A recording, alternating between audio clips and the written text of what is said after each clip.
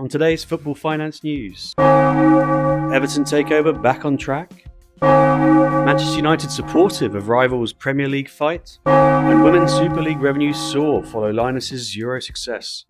All this and more in today's Football Finance News. So therefore, let's get on with it.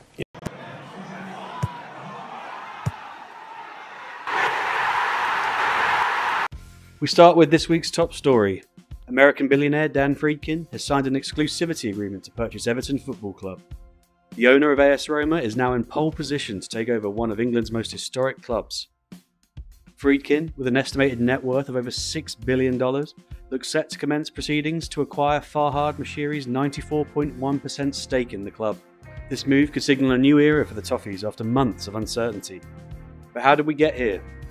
Let's rewind and look at the backstory. Everton's recent history has been turbulent, to say the least. Excessive financial losses resulted in total deductions of 8 points this season following 2 separate breaches of Premier League profit and sustainability rules. But despite these setbacks, Sean Dyche guided Everton away from the relegation zone, finishing 15th, 14 points above the drop zone.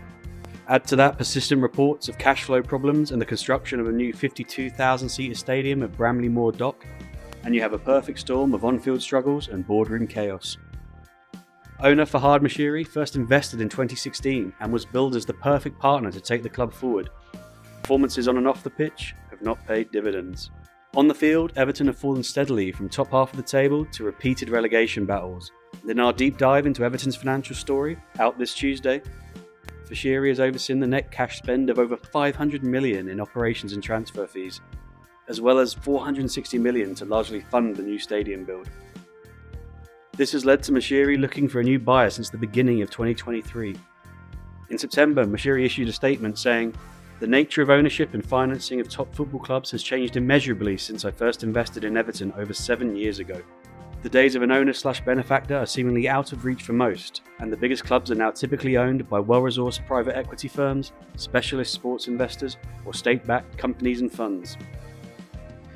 This statement preceded a previous takeover agreement with controversial US firm 777 Partners.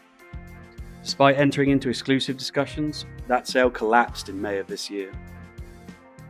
Since then, several interested parties emerged, including major Everton debt holders MSP Sports Capital and local businessmen Andy Bell and George Downing.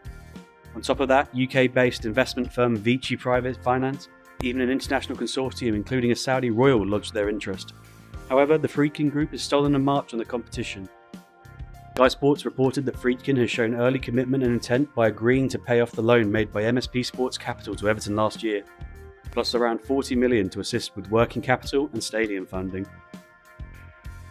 On Friday, Everton confirmed the exclusivity agreement, stating the club can confirm today that a period of exclusivity has been granted to the Friedkin Group to progress discussions to acquire a majority shareholding in Everton. This is not the first football play for the Friedkin Group, one of the largest US Toyota distributors who are also involved in the movie business, having first bought AS Roma in 2020 and then French side Cannes in 2023. However, there are still plenty of hurdles to overcome before this saga concludes. Whilst gaining Premier League approval may be a formality, the Friedkin Group's due diligence process could uncover some potential issues. The Esk, who writes extensively on Everton, noted this week, "There are potential issues not in the public domain and which are the subject of much legal debate that still faces any prospective buyer. Those potential issues relate to the current ownership, the precise details of the shareholder loans, and potentially the most recent 777 loans, now controlled by ACAP. Regarding loans, Everton's net debt as of June 2023 stood at $331 million. But the Telegraph reported the total debt could now be beyond $1 billion. This includes $159 million to MSP Sports Capital, $225 million to Rights and Media Funding, $190 million to 777 Partners, and $450 million to Moshiri himself. Whilst they have agreed to settle the MSP loan as part of the exclusivity agreement, the Friedkin Group will need a plan for each of these remaining major creditors. Another wrinkle may be the upcoming financial year end on the 30th of June. Having been penalised multiple times, Everton have less than 2 weeks to ensure they have restricted losses sufficiently to avoid another PSR breach. This raises questions about the potential sale of promising young talent like Jared Branthwaite, who has attracted interest in recent times. Will takeover talks impact the decision to sell or not sell before the financial year end? So will Dan Friedkin be the one to steer Everton into calmer waters? Only time will tell. Let's see what happens with that, but we can't guarantee that, of course. Next up, Manchester City, the reigning Premier League champions, are in the midst of a legal battle with the Premier League over financial regulations. The club is challenging the league's associated party transaction rules, which ensure that commercial deals linked to a club's owners are conducted at fair market value. City claims these rules are restricted and contravene competition law, and arbitration between City and the league began on the 10th of June. But may City have an unlikely supporter in the red half of Manchester? In an interview with Bloomberg released this week, Manchester United minority owner Sir Jim Ratcliffe said he understands why City is pushing back against these financial rules. He emphasised the importance of maintaining a free market within the league and cautioned against over-regulation, which he believes could lead to endless legal wrangling and damage the Premier League's reputation. Quote, "You can understand why they would say that they want an open market, a free market. The Premier League is probably the most successful sporting league in the world, certainly the most successful football league in the world. And we have this expression in Northern England, if it ain't broke, don't fix it. If you start interfering too much, bringing too much regulation in, then you finish up with the Manchester City issue, you finish up with the Everton issue, you finish up with the Nottingham Forest issue, on and on and on." Ratcliffe's comments come at a time when the Premier League is facing increased scrutiny over its financial rules. Just last season, Everton and Nottingham Forest were penalised for breaching the league's profit and sustainability rules. Meanwhile, City themselves are preparing for the long-awaited hearing in November over 115 charges of alleged rule-breaking related to financial fair play. And City aren't the only team with gripes against the Premier League's financial regulations.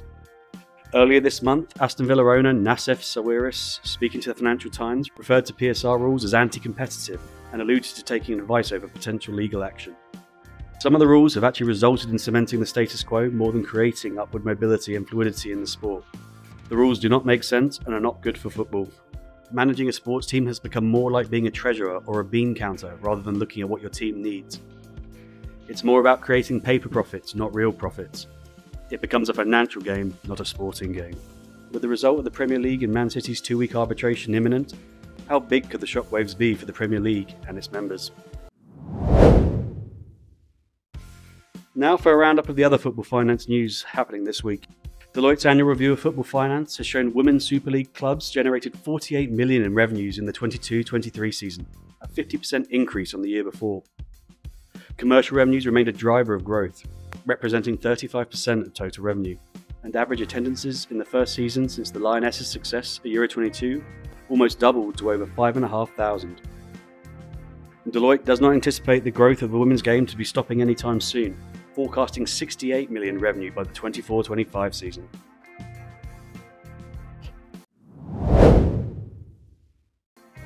In commercial news, the Premier League recently announced a new beer partnership with Guinness, signing a 4-year deal to replace Budweiser, who chose not to renew their deal with the English top flight league. The reported value of the deal is $52 million, representing a significant uptick from the previous deal. Finally, news from further down the league. League One side Bristol Rovers received a $750,000 grant from the Premier League to part-fund their new South Stand at the Memorial Ground. The Bristol Post reported that Rovers took advantage of the Premier League Stadium Fund, which awards grants to lower league clubs to support stadium facilities development. Clubs are eligible for up to $250,000 if they're a member of the Football League and own a freehold site or a leasehold of at least 10 years. The Stadium Fund also provides grants to the National League System and Women's Football Pyramid, and state that they've invested over $193 million across more than 1,000 clubs since 2000. Well, that wraps up this week's football finance news. See you next time.